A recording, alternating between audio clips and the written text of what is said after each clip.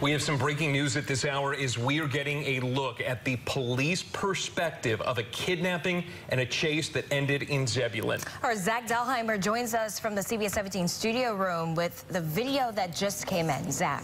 Yeah, Bill, Felicia, we just got those videos more than an hour ago. The chase and kidnapping happened back on September 24th. Now let's take you to those images we just got today. Police body camera video just released showing the aftermath of a chase which ended with the kidnapping suspect dead. In it, you could see Raleigh officers as they arrive on the side of Highway 264. One shows the suspect's car on the side of the road with a flat tire. In other clips, you see police get the kidnapping victim out of the car, and in another, you could see the suspect run into the woods, chased by officers with guns drawn. You could hear them shooting towards the suspect. Then minutes later, you hear shots coming from the woods as the suspect shot and killed himself. Now, we know the suspect was 23-year-old Hugo Cortes-Ramirez. Police originally were looking for him in connection with a missing person. Zach Dahlheimer, CBS 17 News.